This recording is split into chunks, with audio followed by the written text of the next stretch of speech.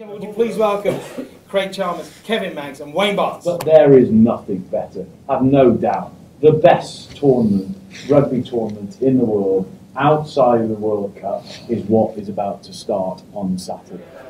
So this is a city event where we're pulling together a combination of Investec staff, London Scottish members, London Scottish investors.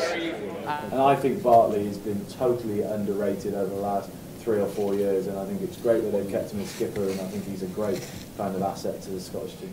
Investec are massive sports fans. You've seen us at cricket and horse racing and at rugby as well in the past, so it's a way for us to celebrate sport and teamwork and all the things that we hold dear, and also to meet some new friends from the Scottish Business Network and London Scottish. He's going upstairs for the very first time in a Six Nations game to the TMO, the video ref, Didier Mene.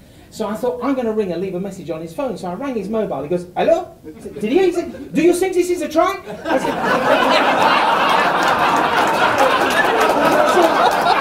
well, it looks all right to me. He said, hold on, Joel, it's a try. When I came to a do with Derek Bond, who's here, he's a Scotsman, and he had an angel investing in this very room.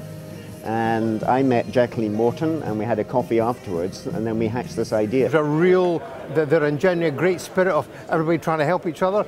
Business is tough at the moment, the economics are tough. Yeah, it's a chance to meet new people and network, and also our clients as well, for them to engage with us and meet new people. This is not a joke, and unfortunately, and it was very sad, one woman got eaten by a tiger. Introducing clients of London Scottish, or potential clients, to Investec, and we thought it sounded like a really good idea. So the problem is trying to convince our marketing team to make a big spend on a prospect event rather than a thank you event to existing clients.